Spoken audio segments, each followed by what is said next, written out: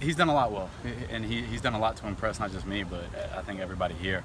You know, he's really stepping up and taking a leadership role, especially when he gets in at QB.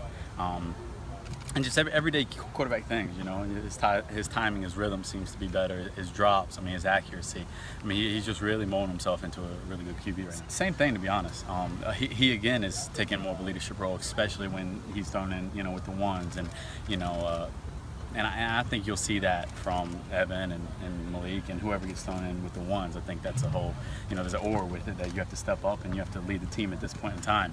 And they do it with the twos and stuff when they rotate, but I think it's a little bit harder, you know. And you know, we'll see that going into deep into fall camp. But Malik and Evan, I mean, they're both really becoming better QBs. You know, they both realize that they're not backing up anybody this year. You know, as of now, you know, it's their job to win, and it's nobody's job to lose at this point in time.